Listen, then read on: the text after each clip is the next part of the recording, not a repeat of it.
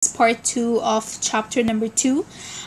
In this chapter we'll be in this video we will be continuing with paper chromatography that we have started in the previous video. In the previous video we gave the example of investigating solutes in black ink, and also we said that one of the other uses of chromatography is to investigate colors in a colored cloth and so on. And so we'll start off this video by investigating colors in an orange cloth. Okay, so step number 1 is extract the dye. In the previous video, when we gave the example of black ink, it was already, ink. It was ready to be put on the paper and so on. But here we need to extract it first from the cloth. So you put pieces of the cloth in ethanol. And then you cover it in a beaker, and then you cover it with a watch glass to reduce the evaporation of ethanol, and heat it using a water bath. And a water bath, of course, so that because as you all know, ethanol is flammable and so on. And so you decant. For those of you that don't know what decant is, it's a term which means pour yellow. I don't think yellow is that clear. Pour the liquid part off. Pour the liquid part off. So after heating using the water bath, you're gonna have an orange solution with the cloth. No, we just want the solution, so you decant it. That's only take the liquid part and put it in an evaporating dish, and then again using a water bath, you're gonna evaporate to concentrate, and then we're gonna have the dark orange solution. Okay, now step number 2 is investigate the solutes in the orange cloth. Just like the previous video, by chromatography, as ethanol is soaked up, it dissolves the solutes in the orange dye and travels up. The solutes adsorb. As I said, adsorb is not absorb. Okay, adsorb on the paper, forming a clear chromatogram. And the precautions that we talked about is have a concentrated drop of the solution on the pencil line so that you have a clear chromatogram. We talked about having the level of the solvent below the pencil line so that the solutes don't get diluted, and so on. So that was pretty easy. Now we're gonna talk about something else, and that is investigating colorless solutes in proteins or carbohydrates. So whether it was the black ink or the orange cloth, the two examples that we discussed in this video and the previous video, these were colored solutes. So what can we do if the solutes were colorless? Okay, and these are present in proteins and carbohydrates. First, before we get into that, you have to know that proteins and carbohydrates break down into simpler substances by water. That is, proteins plus water give you amino acids, and carbohydrates plus water give you sugars. So amino acids or sugars are colorless, so they could become visible by something known as the locating agent. And there are many locating agents out there, but the most common ones that you're going to come across in the exam and so is ninhydrin, iodine vapor, and UV light. Okay, so let's get into an example to have a more clear understanding of that. So investigating amino acids in beef. So step number 1, we're going to extract the amino acids. Just like we extracted the dye a few moments ago, we're going to extract the amino acids. So you put the minced meat in acidified water, and you acidify it using drops of sulfuric acid, H2SO4, and then you heat this, and then you decant, that is, pour off the liquid part, and take this liquid part in a beaker and add barium sulfate powder. What's the use of barium sulfate powder? It clears up the solution for you, and it settles down and clears up, leaving like a clear solution. Leaving a clear solution. So here, as you can see, is clear amino acids. Now decant off these. We need the clear amino acids in an evaporating dish, and again evaporate to concentrate, and you get concentrated amino acids. Now You separate the amino acids by chromatography, the same exact process as water is soaked up. It dissolves amino acids and travels up.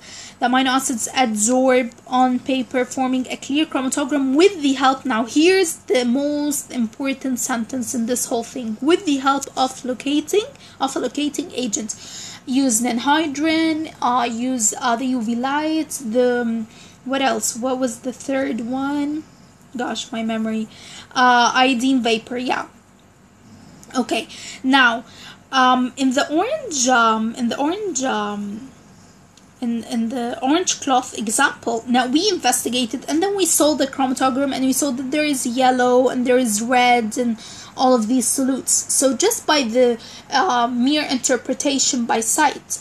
But now when it comes to amino acids, you know, there are like tons of kinds of amino acids, and we want to know we want to identify the exact amino acids that are found in the beef. So we are going to use like a more scientific way, like rather than just by sight identifying.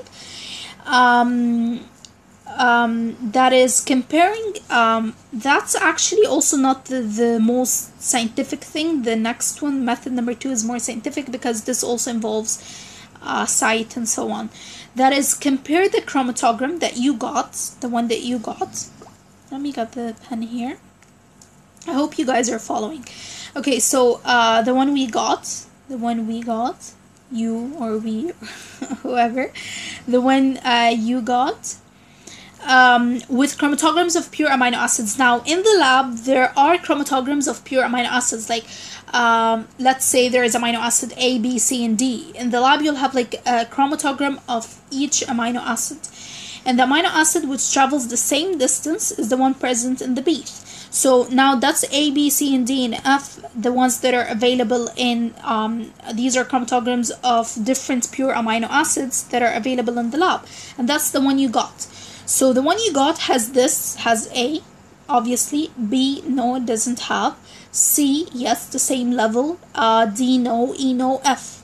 So the beef contains A, C, and F. So you compared it with chromatograms of, ouch, I thought that was the highlighter. Okay. So you compared it with the chromatograms of pure amino acids. And logically, the one which travels the same distance is the one present in our beef. Great.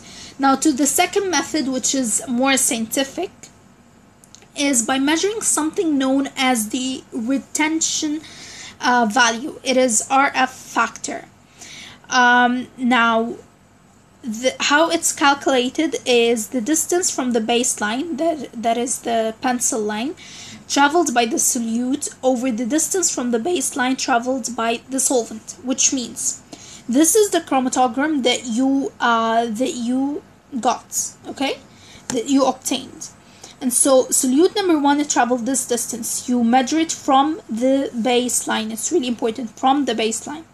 And so is the D2 and D3, all from the baseline. And D is the distance from the baseline traveled by the solvent till the end. Okay, and so this over this gives you a value. What's that value?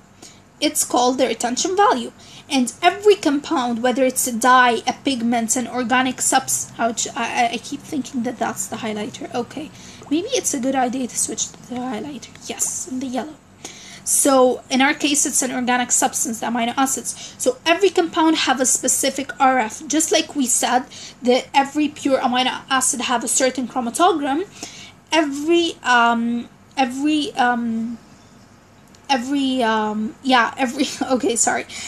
dye, pigment, or organic substance have a certain retention value. For every specific solvent, of course, and for every specific solvent concentration, because it's going to differ if it's in a different solvent, because maybe in another solvent it will travel more or less, and so on.